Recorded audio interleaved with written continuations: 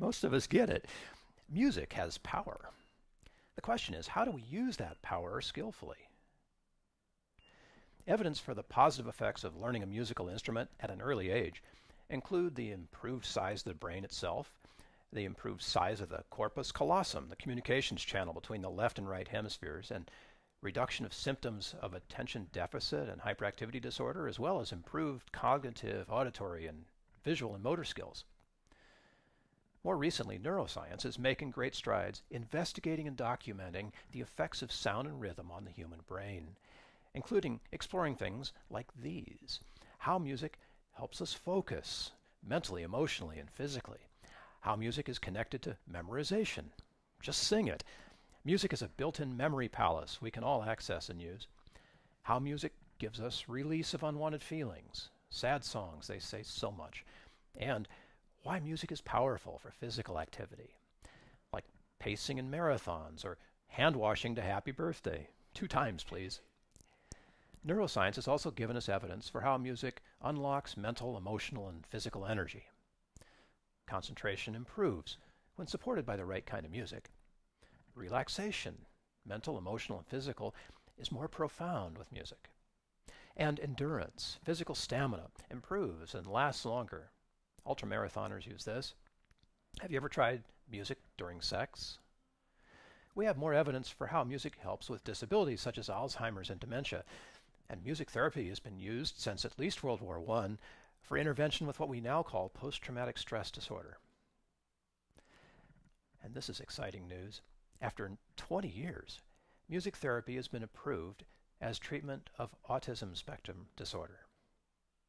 But what can we do for our own self-care to use music skillfully without a therapist?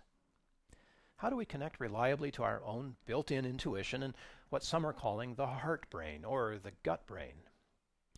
Not through our head brain. The head brain is a pretty good pattern recognition and guidance system, but too many times we use our head brain to derail emotional content from our environment. And this practice can detach us from our built-in superpower to actually use music skillfully. Performing musicians get this. Listeners, not so much. One skillful way to put music to work is to release emotions we don't want so that there's space for emotions we do want. Chronic sadness, for example, responds very well to a playlist that contains lots of sad music. Why? Emotions want to move, and we lock them down and we stuff them away or try to use music to drown out the feelings we don't want. Instead of deadening them, it's better to release unwanted emotions safely, and music does that with no unwanted side effects. This means we need to get more offline practice with emotions like sadness and fear and anger, so that when we're online and triggered, we have a practice already in place to let those emotions flow and go. So before you grab your happy playlist to change out of your bad mood, honor the mood you're in with music that lets it be. With practice, you'll find that your system welcomes the freedom to feel without judgment. And most importantly, that feeling those feelings you don't want releases them, which leaves you good and ready to play the music that triggers the feelings you do want. Keep in mind that the music you love is the music that's most powerful for you, and that all 8 billion of us can experience music slightly differently. This is why grunge rock or metal can make some people happy while others have a different response. Since you are responsible for the music that works for you, choose wisely.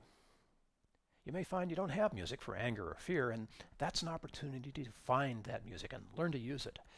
With practice and the right music, you'll find that even anger and fear will flow and go, leaving you ready to get your happy on.